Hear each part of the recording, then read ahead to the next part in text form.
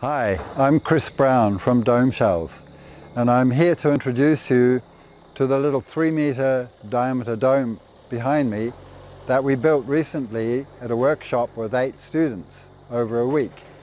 And today we've just been here fitting the door and the window and finishing off some painting to get it ready before we fit out the inside. And what we're going to do inside there is we're going to create it like a backyard bedroom studio. It's about 7 square meters inside, and that's big enough for a single bed. And we're going to build a single bed and some drawers and a little desk in there. And we have light and power in this dome, and it's one of the domes that actually we can relocate. It's got, we can lift it up and put it on the back of a truck, and we can plonk it in somebody's backyard if that's what you want.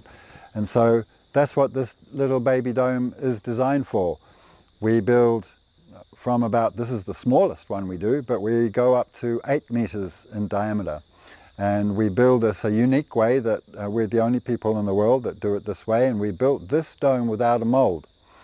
I have to say, you might see it's a little bit rustic because it's student built, but it's very strong and it's very solid.